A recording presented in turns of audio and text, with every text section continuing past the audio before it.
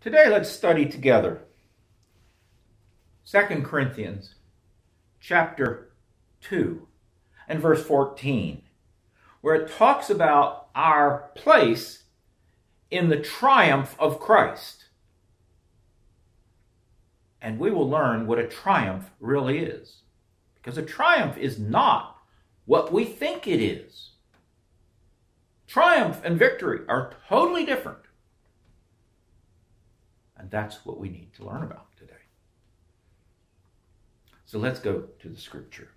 2 Corinthians chapter 2 and verse 14. But thanks be to God, who always leads us in triumphal procession in Christ, and through us spreads everywhere the fragrance of the knowledge of him.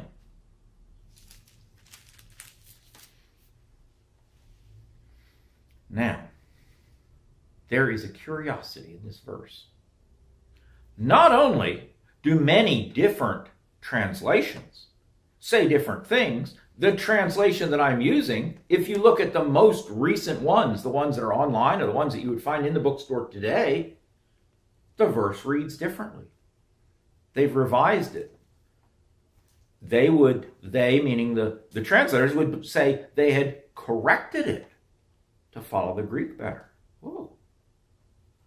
And what would it say? It would say, but thanks be to God, who always leads us in as captives in Christ's triumphal procession, and through us spreads everywhere the fragrance of the knowledge of Christ. It's a difference. Captives.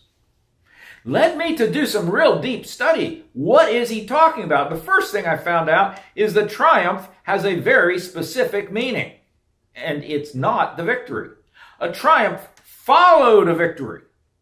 A triumph is an award given as the honor given because of the victory. A general would win a victory, and as everyone knew among the people that Paul was speaking to, because they're all residents of, and many of them citizens of, the Roman Empire, the authorities, the absolute imperial authorities, whatever they were in the different ages, the tyrant, the senate, the emperor, would grant to that victorious general a triumph many months after the victory. The triumph is, you might say, the victory parade, but it's more than that. The parade is only one part. What was it? As I looked into it, at one point I thought, okay, we must be the soldiers following after Christ, because the word that is translated leads us in triumph is just one word. It means to lead in triumph. It's not like there's a word for lead and a word for triumph. It's just one word, to be led in triumph, in the triumph.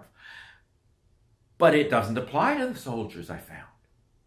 It only applies to the captives, which is why so many translations have corrected themselves. But how can we be captives? This is, as far as I know, the only place where we are referred to as captives. But if we really look into what is a triumph, and it's more than a parade, it's not the victory itself, not the battle itself, and it's more than a parade, what is it? It is something granted, and it was a ceremony that had many parts. And it started at dawn, and people, the victorious general and his army would gather outside the gate of the city. They would come to the gate, and there the authority of the empire would meet them. And let's look at it from the earliest days, the days of the tyrant, the one supreme leader would meet them. Later it was the Senate. And with them would be all of their magistrates. And the general would bring his captives and his trophies and the things he had seized, the booty, and he would come to the gate of the city where and it was a specific gate, only used for this purpose, and he would come there, and there would be his superior. That's important. His superior. And he would say, I have conquered, I have taken captives, I give them to you. And that's what's important. And then the procession would enter the city. And first would come the supreme authority. Most of the Roman Empire, that was the Senate as a body. And then their magistrates, and then led in triumph, this word that we find in this verse, the captives. And then came the triumphant general, and then his family, and then his soldiers. And finally, those who had been rescued. But we are here placed by Paul in the captives. What does that mean? We, Paul says, while we were yet enemies of God, Christ died for us. We were the enemy. Well, who are these captives in the triumph? The ones who were the enemy. That's us. Paul says he was an enemy of Christ because he persecuted the church. And he conquered us. He conquered our stubborn wills.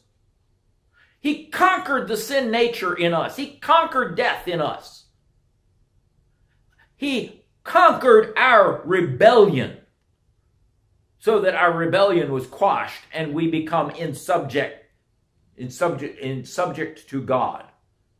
We are the captives because we have been conquered by Christ's sacrifice. He didn't conquer us by attacking us. He conquered us by defeating our master, Satan.